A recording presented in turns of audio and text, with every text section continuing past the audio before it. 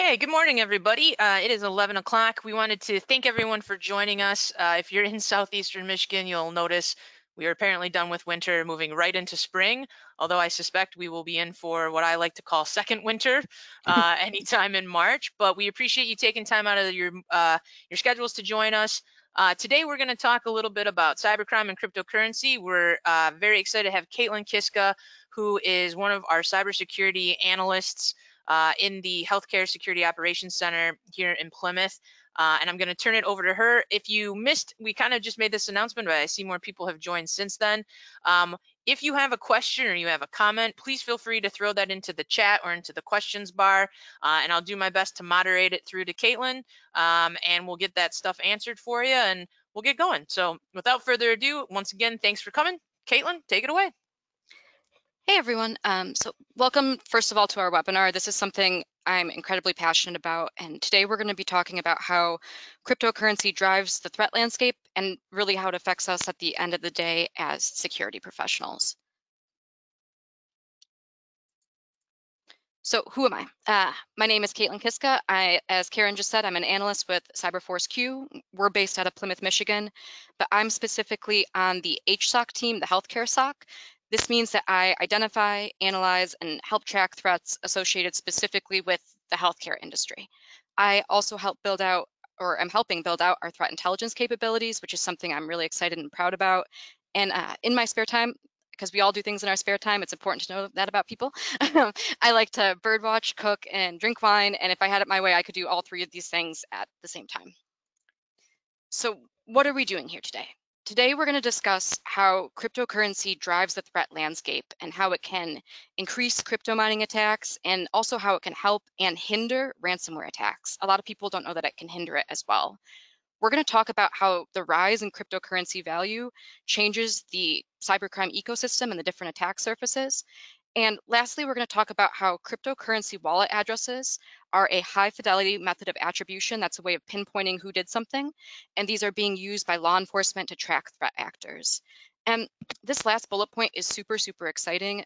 Attribution in cybersecurity. So again, pinpointing who actually did something, it's extremely hard, and it's something that usually is next to impossible. For a really long time, these have been nameless and faceless crimes. And it's been, as I said, almost impossible to even associate things with a group. That's why when you see the news, they'll attribute things to different group names, because it's even hard enough just to do that. But cryptocurrency tracking allows us to actually pinpoint individuals behind certain attacks, which we're going to discuss soon. And this is a really positive thing for our space, which I'm excited to share. So full disclosure, cryptocurrency is an extremely complicated topic. This is a webinar specifically for security professionals, and I've broken down a lot of the different terms and concepts to a really nice kind of happy medium where I hope everyone can understand them. I'm going to put several Easter eggs as well throughout this presentation as a bit of a reward for everyone for sticking with me. And how this will work is the first person to correctly name who or what the Easter egg is, again, I'm going to explicitly reference them, will get a prize. But Throw it also, into the chat, I think. yeah, So is how we're going to yes, do it. And I'll track yes. it. And yeah, and Karen tracks it, and then she sends you a prize afterwards, which we all like prizes and free things, so I'm excited for that as well. Particularly my last one, I'm very excited about. But so cryptocurrency, it's also a really controversial topic. It's something people argue about all the time, whether it's real, not real, whether it has value. And we recognize that you can't really talk about cryptocurrency without talking about the financial system or privacy. I get that. But today, because this is a webinar for security professionals, as you can see from my extremely thorough graph I've made on the right-hand side, where we are going to live today, where our little home will be, is between the intersection between cryptocurrency and cybersecurity. And I'm going to try really hard not to steer us off in either one direction. We want to live right in the middle of where these two things intersect. So what are we talking about today? At the end of the day, we are here to talk about money. Cash, clams, dough, dinero, whatever kind of nomenclature you want to use.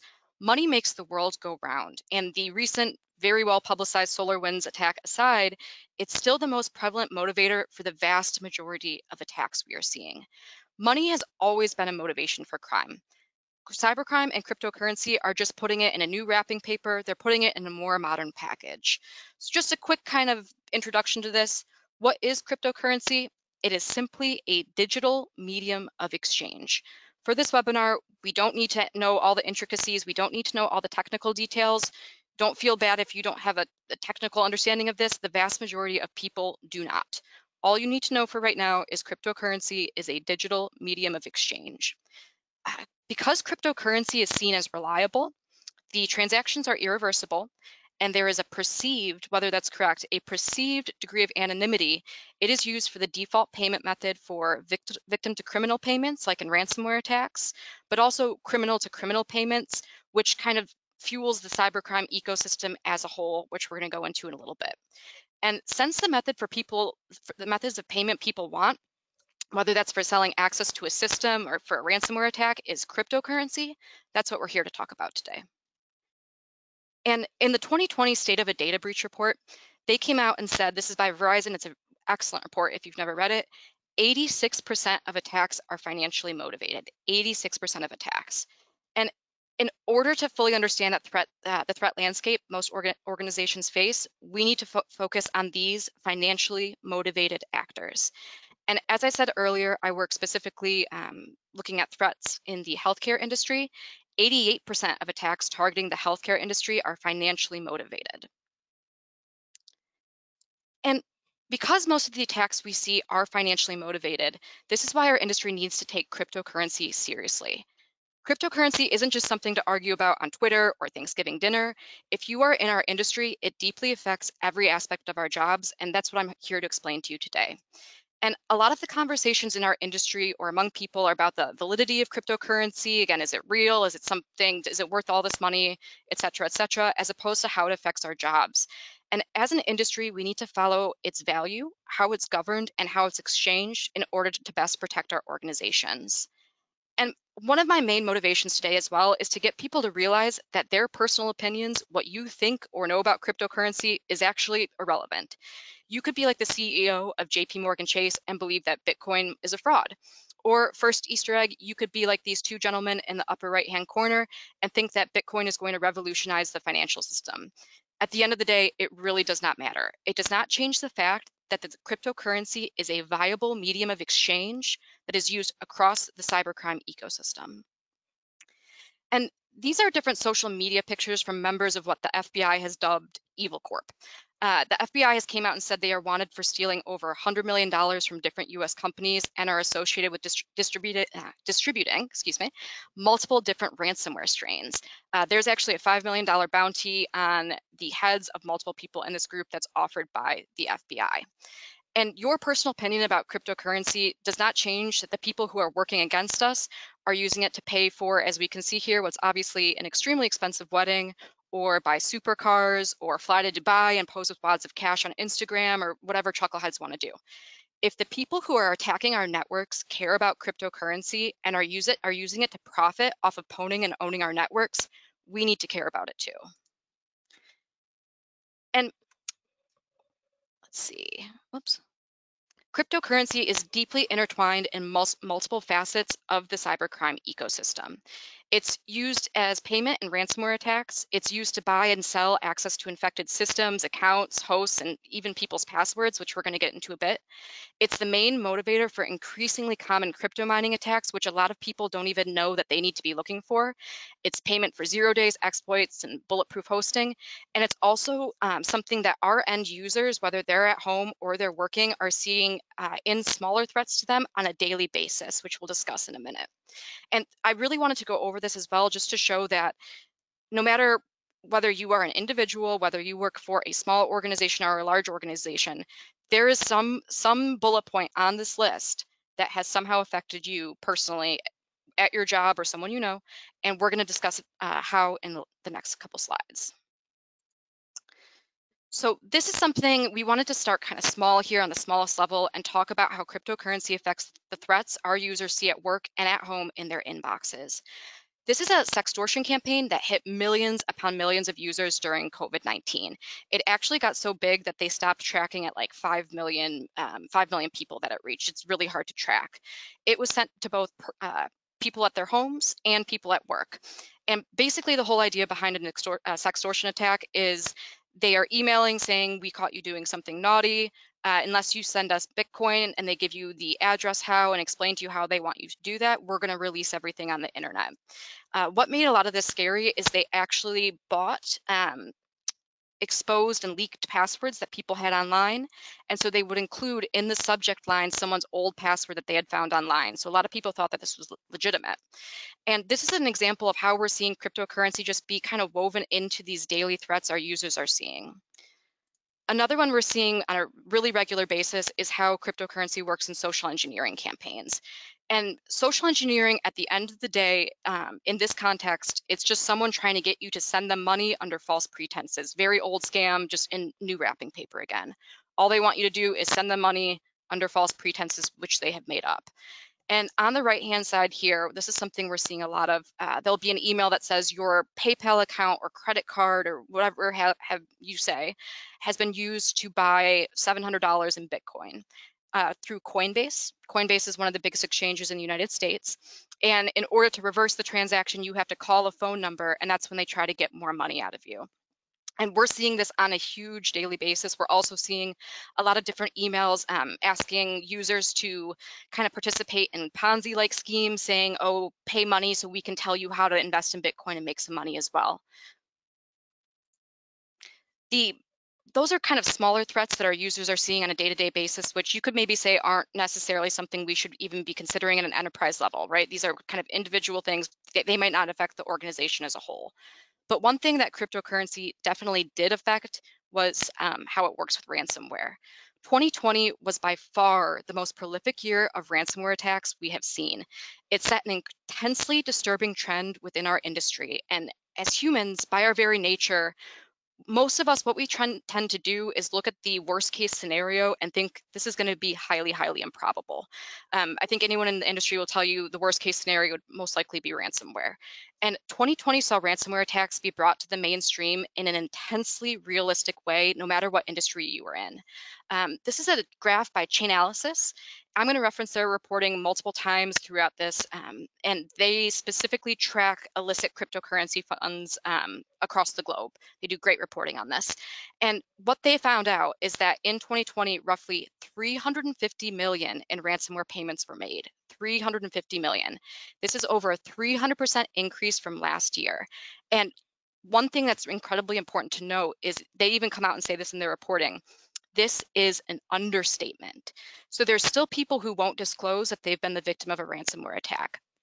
So what's already a very large number, that $350 million was paid out last year, in reality is much, much larger. And this leads us to our next kind of topic in this, which is RAS, which is ransomware as a service. 2020 was the year that ransomware as a service really came to a forefront, and it was something we really needed to pay attention to. Basically, it's a business model where ransomware developers will lease or sell their software to affiliates that perform the initial access and attack. And then what they'll do from there is they'll split up the different profits between the developer and the people who have actually done the network intrusion and actually deployed the software. If we look on the right, these are the top 20 ransomware strains by revenue in 2020. Almost all of these are ransomware as a service and use this business model. Like, so Nokobi, Ryuk, Maze, NetWalker, all of these are different ransomware as a service strains. And as I said, cryptocurrency both helps and hinders ransomware as a service. So yes, cryptocurrency makes ease of payment and ransomware attacks easier. Historically, there's some really interesting information about this. Previously, there was an example where people wanted gift cards to be sent. There was another example where someone wanted you to write them a check and mail it to Panama. But in order for this to scale, a different method of payment needed to be used. And cryptocurrency was actually very uniquely suited for this. Europol has noted that, again, there's this perceived irreversibility of the transaction, which is true. It's very easy to access. By the end of this webinar, you could most likely at least get on your way to buying some kind of cryptocurrency if you wanted. And this perceived anonymity, all these little ingredients work together to make this uniquely suitable for ransomware. And it also makes it possible for ransomware as a service to exist. Obviously, there'd be a lot more issues if you couldn't transfer the funds quickly to others over a virtual medium simply by knowing something called a wallet address. It gives it that anonymity. And I want you to imagine every single bank heist movie you've ever seen where like the people meet together in a garage to exchange the cash and something goes wrong. Obviously, if you couldn't do this with cryptocurrency and you had to like physically meet with the people to split the proceeds of your crime, this wouldn't be a very clean or viable way of doing business. But so while it has given a rise to ransomware and made it a prevalent threat, it also makes it easy to track transactions with a high level of fidelity. And in the last year, this has led to the arrest of multiple different ransomware affiliates. And this is something I'm really excited to talk about.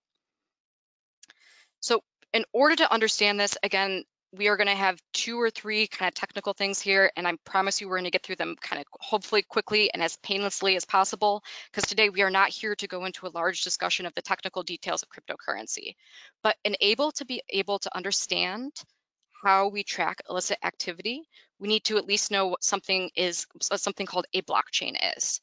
And Bitcoin uses blockchain technology. And a blockchain at the end of the day is a public ledger. And as a rule of thumb, it contains every transaction ever made for a particular cryptocurrency. And while you can kind of obscure some of the transactions and everything like that, as a general rule, any transaction made in Bitcoin can be traced across the blockchain. And that's how different ransomware actors and members of the cybercrime ecosystem are being tracked down and arrested. And despite the fact that Bitcoin payments are fairly easily traceable, it still remains the dominant cryptocurrency for payments associated with illicit services. So again, as long as someone is asking for payment in Bitcoin or paying in Bitcoin, as a rule of thumb, there is a way to track them. And how this was put into action was actually last month.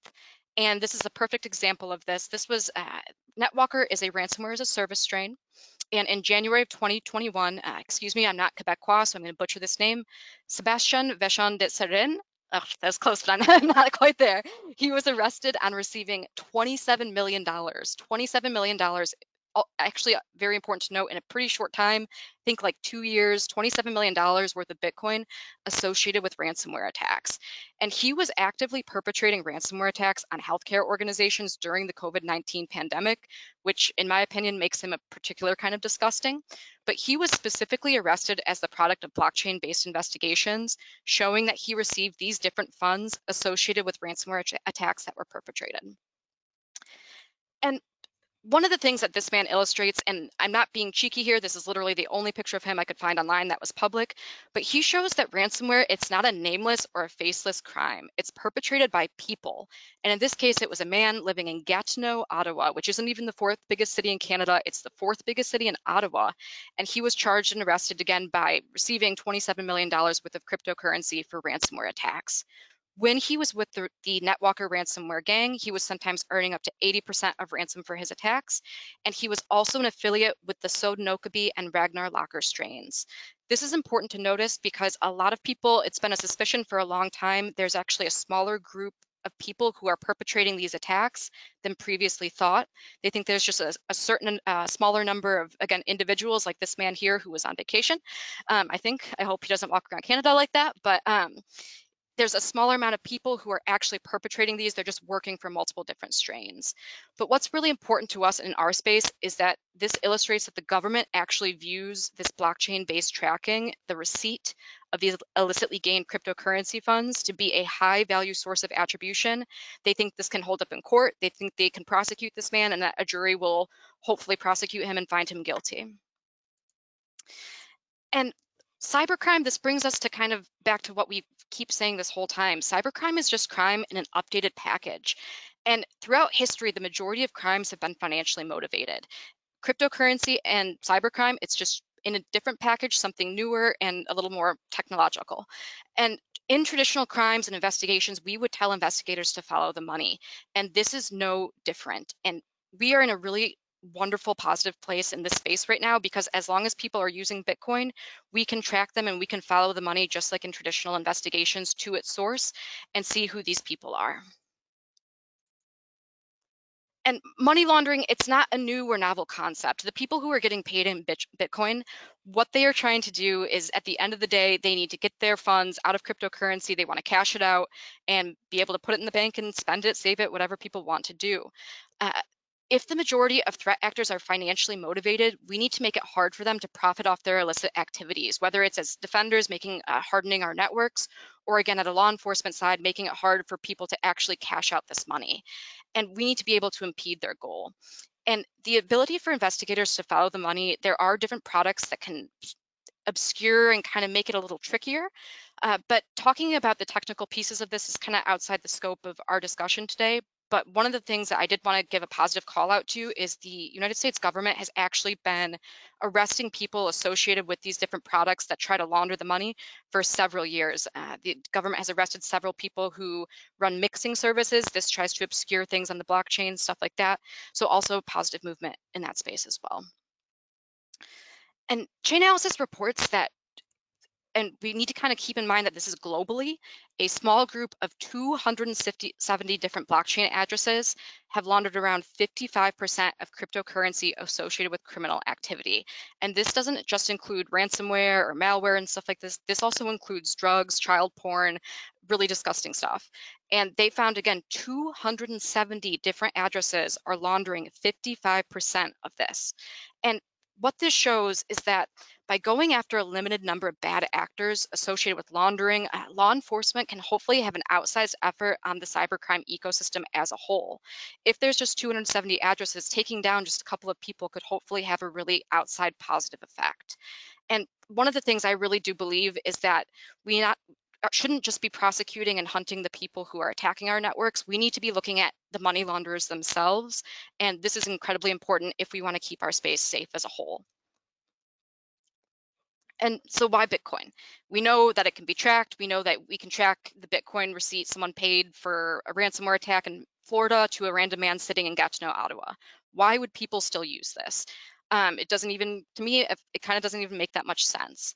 The whole thing, though, is that ransomware attackers, they want their victims to be able to pay quickly and as quickly and easily and painlessly as possible. And also, Bitcoin has the advantage of ease of adoption. Everyone kind of knows what it is. There's multiple other things called privacy coins, which we'll get into in a second, which would make it either difficult or, if not possible, to be able to track this movement on the chain. Again, with Bitcoin, we can see it on this chain.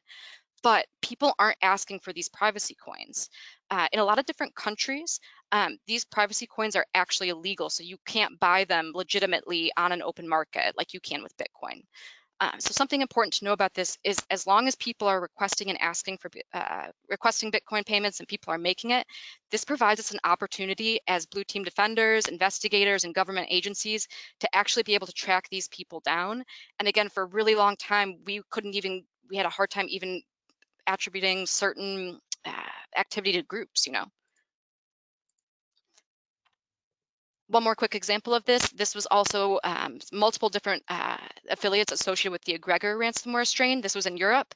This was a multi-country kind of operation between the French and the Ukrainians. They ended up arresting multiple different affiliates associated with the egregor ransomware strain after France was hit particularly hard and multiple huge corporations were taken down by ransomware. And they came out and said just very verbatim, point blank, how they did this was following the money on the chain to track the flow of Bitcoins being handled by the suspects. So this is something we're seeing play out in real time, these people getting arrested. And on the right-hand side, this is the amount of times different cryptocurrencies are mentioned on illicit dark web forums as the kind of cryptocurrency they want payment for. And as we can see, people are still asking for Bitcoin. We have people asking for something called Monero next and a couple different things here, also Zcash. And we do see a movement as a whole towards people asking for more privacy coins, but it's not a large movement. And this is something that we actually need to watch as an industry, because if we ever do see people start asking for more privacy coins and things that we can't track, that's going to be bad news for us because, again, we won't be able to do any kind of attribution. So one of the things that's really important for me today is for you to look at a headline associated with cryptocurrency, no matter how much or how little you understand, whatever the technical pieces are, and be able to say, okay, how does this affect my job and my organization? And one of the big things that we all really need to pay attention to is privacy coins. I'm going to just do a kind of quick explainer about what a privacy coin is. It's a unique cryptocurrency, and it provides, again, a level of anonymity with blockchain transactions. So with Bitcoin, we can see it across the chain. With privacy coins, many times we can't. So sometimes the transaction balance or the wallet address will be private. And there's multiple different kinds like Monero, Zcash, and Dash. If we ever see a headline that says the United States has made Monero illegal or something like that, that would be something we really would need to pay attention to, again, as an industry. So this is something we need to keep our eye on no matter our level of understanding. But so Monero is not just being asked for as payment for illicit services on the dark web, it's also a motivator behind network intrusions, which we will go into in our next slides. So in January of 2021, the DeFi report documented an elaborate attack that resulted in the installation of something called an XM-Rig coin miner. And this came out with them writing a really wonderful report that was called All That for a Coin Miner. And if you're in cybersecurity, if you do operations, this next piece should scare the pants off you. So what happened is a threat actor brute forced a local admin password using RDP. They dumped the credentials using Mimikatz. They exported all the Kerberos tickets. They enumerated these systems, so like looked around, saw everything that was on the networks using something called advanced IP scanner, and then they RDP'd into multiple systems, including a domain controller. Once they actually had access to the domain controller, what they actually did was they installed something called the XM-Rig coin miner. This could be a lot worse. This isn't exactly, but it's very similar to what we would see when ransomware is actually deployed. But what they ended up doing was installing a coin miner. And this led to the name of the report, again, All That for a Coin Miner. And yes, when the price of Monero has gone up that much, it has gone up over roughly 240% in the last year, people are going to do all that for a coin miner. And instead of maybe distributing ransomware or making that part of a botnet or something, they're just going to install a coin miner instead. And as the value of cryptocurrency is rising, there has been, as a whole, a trend towards seeing more crypto mining based attacks. This is the chart for Bitcoin on the right hand side. I'm sure, again, people hear about this in the news. They see it everywhere. The price of Bitcoin in the last year is up roughly 450%. And Avira Labs, there's actually this coin mining attacks are very underreported as a whole. But so Avira Labs has documented just between Q3 and Q4, and this is really when there was a huge spike in Bitcoin, there was a 53% increase in coin mining attacks across the board. And this happened as cryptocurrency prices were going through the roof. And so this is something we can kind of look at as well and see how the trends would work is as the price of Bitcoin goes up or different cryptocurrencies, Monero, Bitcoin, what have you, people are going to be switching their attacks to coin mining attacks because it's very profitable for them. And this leads us to our second Easter egg. If you could name this famous miner on the right and what movie he's in. We kind of, again, brief explainer here. I promise that I'm going to try to make this as quick and painless as possible. As I said, what is crypto mining? Sometimes it's called cryptojacking, is when someone uses your system to mine different kinds of cryptocurrency for themselves. So cryptojacking is the unauthorized usage of another system to mine cryptocurrency. And each time a cryptocurrency transaction is made, a miner is responsible for ensuring the authenticity of the information and updating the blockchain. Again, that's why we can all see everything on the blockchain, because it's being updated by the miners. And the mining process itself involves they're competing with other miners, and the first one to solve a very complicated math problem is rewarded with a little bit of cryptocurrency. And in order for this to scale and be profitable, we're seeing the rise of huge, gigantic crypto mining botnets that have been they're being found across the globe.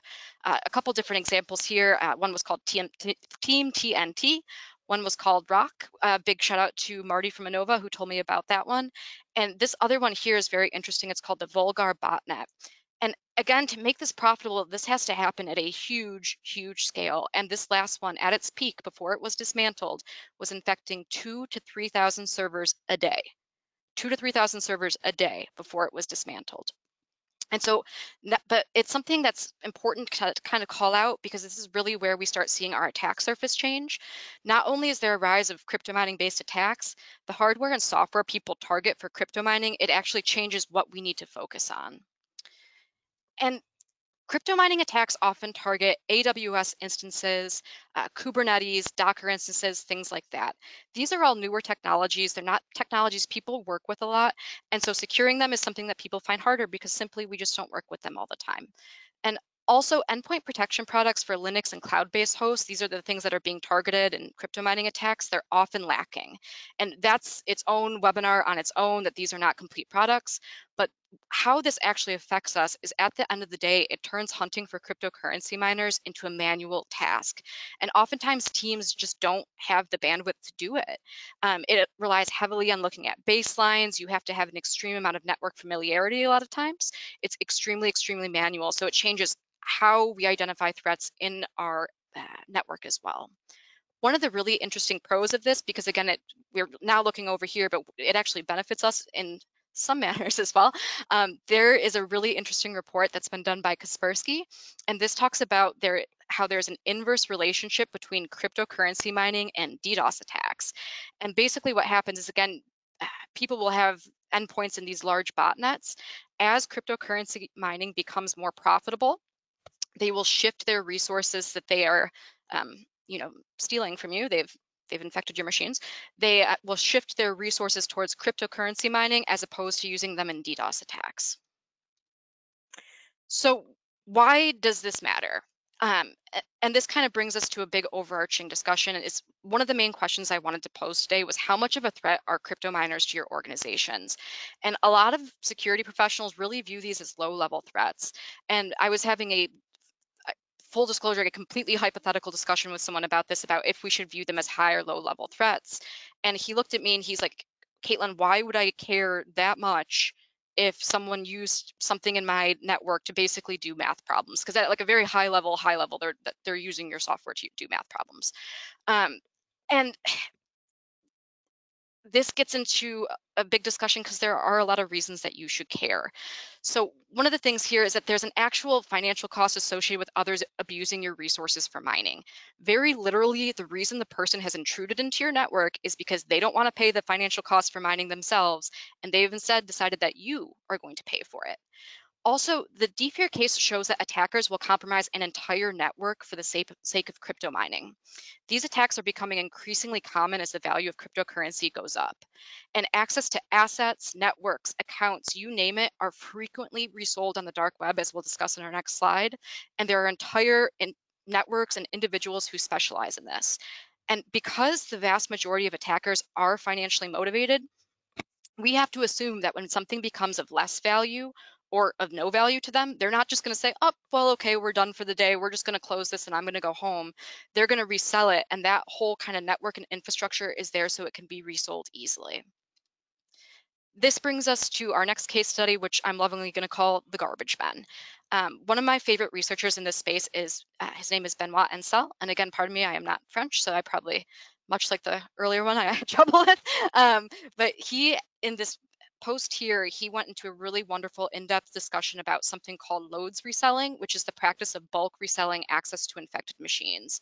And again, this is a huge part of the cybercrime ecosystem. And there's people who distribute exploit kits, people who distribute mail spam, just like kind of blast out malware to a whole bunch of people, or people who do pay per install, something a little bit more custom.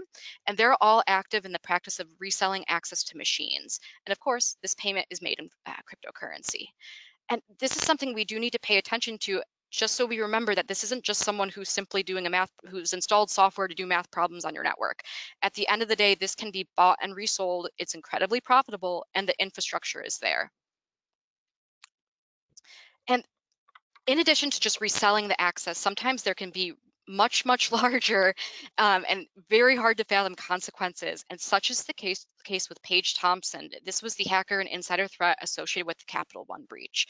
A lot of times this actually gets overlooked, but Paige Thompson, her screen name was erratic. Paige Thompson was initially using the access to the systems that she had for Monero crypto mining. And again, her screen name was erratic. With good reason in this case, who could have guessed that this would happen? But what happened is, again, with this actual initial access, because of crypto mining, there was a huge breach for Capital One. It jeopardized the information of 100 million US customers and 6 million Canadian customers.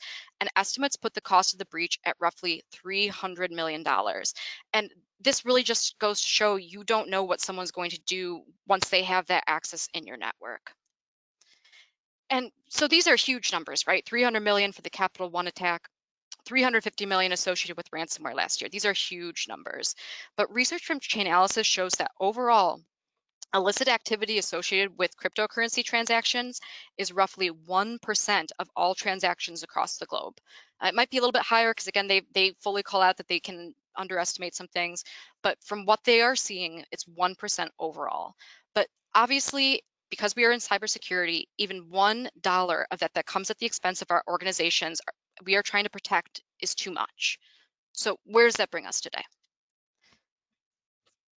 While illicit cybersecurity transactions are only kind of this small aspect of transactions as a whole, it's a glue that holds a lot of the cybercrime ecosystem together. And we do need to look at this as an ecosystem. It's used for the victim to criminal payments for ransomware. It's used for the transactions associated with illicit services. So again, reselling access.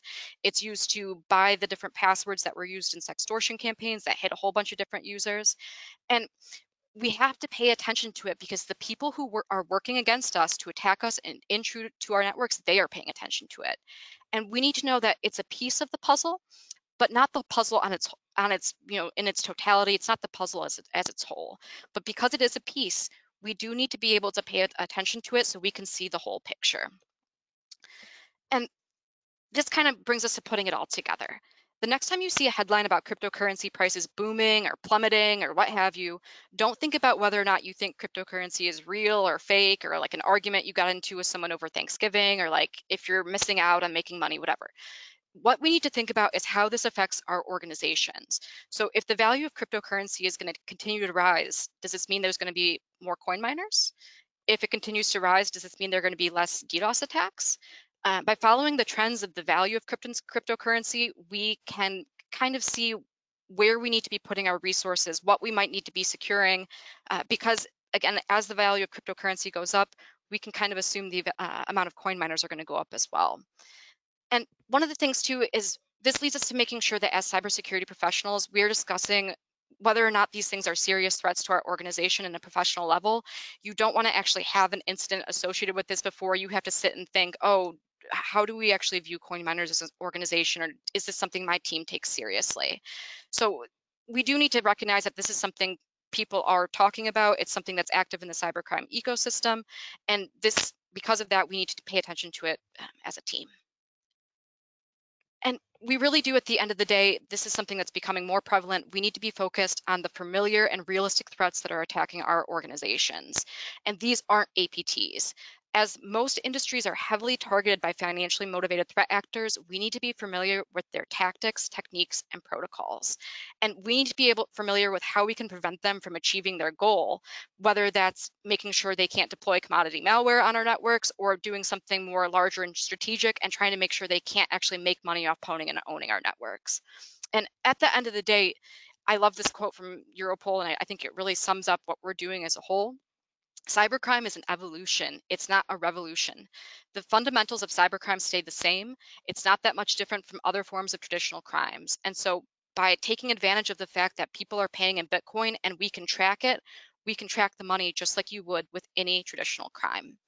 And my last little kind of bullet point here is one of the things I wanted to share is that this is something we should be paying attention to. I provided a lot of different resources and good places to look. If you are interested in this, this is something that someone on your team should kind of at least have an eye on and know that crypto miners are a threat and something like that. You can't ignore it as an organization. And so we really should be shining a light onto the different people who are providing us with these resources. And we're kind of coming into our last couple minutes here. And so I did want to give my final Easter egg for the road. This one is worth all the marbles. I will either give you a t-shirt, or if you can guess who this is, people commonly refer to him and say, we are all Satoshi Nakamoto except for this man. If you can tell me who this man is, I'm either going to send you a t-shirt or the value of the t-shirt. So that's my final Easter egg today. And I just wanted to say thank you very much for bearing with me, and hopefully you found some interesting nuggets of information in here today. All right, thank you, Caitlin. And does anybody have any questions? I think, one of the things when Caitlin and I were going through this webinar and, prepping it and getting it ready and stuff, I learned a lot of, I didn't realize that yeah, we were laughing because and this is maybe more proof that our phones are listening, but in the last almost week or 2 weeks, I was telling her that I got when I'm, going through my own social media or watching a video on YouTube, there has been a definite increase in cryptocurrency ads, telling me how easy it is and that I can just jump on and they'll give me, it's worth more than real money, and they'll give me a credit card that I can use and all this stuff. So it's definitely one of those things where perhaps timing, perhaps listening on my phone as Caitlin and I talk through some things, but definitely something that I didn't realize the relevancy and certainly the implications in a cybersecurity way, where how is it being utilized? It always kind of to me felt like kind of like a thing out in the world that like I kind of didn't know about. So that was an interesting thing as Caitlin kind of educated me on this. But um, does anybody have any questions? I see all the guesses, by the way, in our question box, and the nice thing about this is there's a little timestamp on them, so I know exactly who answered first. And we will get those prizes out to you. I'm not going to let you know now, but check your email. We will go out that direction. But does anybody have any questions? One of the things, I do want to say, while we just kind of see if anyone else has any questions, is I really do at the end of the day, and I think we've all been put in this position before, whether we like it or not, we are the tech support to our family and friends, and we are the ambassadors for cybersecurity. I get asked questions all the time from people I know about certain things, and is this a fish? Is this a scam? And so I think even again on a very micro level, it's important for us to know about these things. So if someone who you care about is like, oh, I got an email saying my account was used to buy Coinbase, should I call them? You can tell them no. And I think, yeah, no, I'm serious. So it's important for us to be able to tell the people that we love things like this and that we're aware of these things, how they affect us on a micro level and a meta level as well. Absolutely. And when my family asks me, I will go ahead and give them your contact information to reach out to. That sounds great to me. So I don't see any questions. We will go ahead and make this webinar available. It'll go up on our YouTube page. So, if it's something that you want to reference or get back into, you certainly can. And we encourage you to share it with other people who maybe couldn't attend today. But I think I'm going to be able to give us, we're actually wrapping up right on time here. Of course, and Kaylin, I don't know if you can go to that last slide with our contact Oh, of info. course. Yes. Um, but if anybody has any questions, please feel free to reach out. I know sometimes these webinars, and we talk here a lot about the fatigue that kind of comes with it, and sometimes your brain can't get the question going. So, oh, we do have one here from Julian. Do you think Bitcoin will eventually be surpassed by other cryptos due to energy consumption differences? Since no one else is asking questions, I will slightly answer this. I do believe so. Bitcoin uses something called proof of work. That's what uses the miners and stuff like that. Um, there's other cryptocurrencies that use something called proof of stake. If you are familiar with this, I do believe in proof of stake. I believe in the validity of proof of stake cryptocurrency as opposed to proof of work. Yes. So that to answer your question, yes, I do think it will. So Okay, be surpassed. sorry, I'm uh, like, I'm not going to get technical, and I'm like, now I would shoehorn it in at the end. well, anybody else?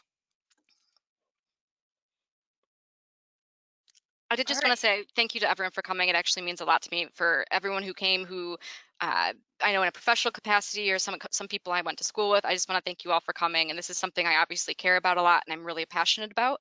And always feel free to reach out to me too if you see something that you think is interesting that fits again in this little home between cybersecurity and cryptocurrency. And yeah, send it to me. I would love it. So thank you. Yeah, thank you everyone for attending, and even those folks who don't know Caitlin but are getting to know us. We appreciate you joining us this morning on this. And like I said, definitely part of a series of webinars that we're doing to sort of help educate on different topics that maybe aren't talked about or maybe are talked about. And maybe you're someone like me that is like, I know about half of what those words mean. So always great to kind of get into that space. Like I said, if you have any questions or think of anything afterward, please feel free to reach out. You can also find us on our socials. They're all at CyberForce Q. So we hope to see you again next month. We always do it the last Thursday of every month. So hopefully we'll see you next time. And Follow those socials. Will tell you the topic and who's presenting. But everybody have a great day, and thank you again for joining us. Thank you.